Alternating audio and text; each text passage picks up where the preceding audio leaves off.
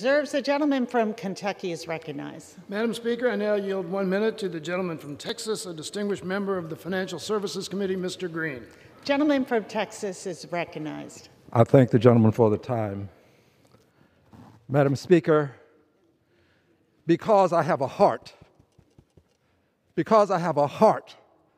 I will vote for universal pre-K.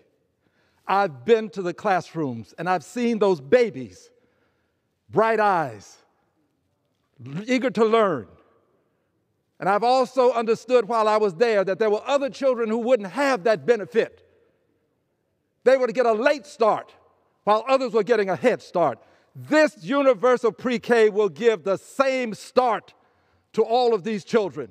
I'm voting for the future because I have a heart. And I yield back.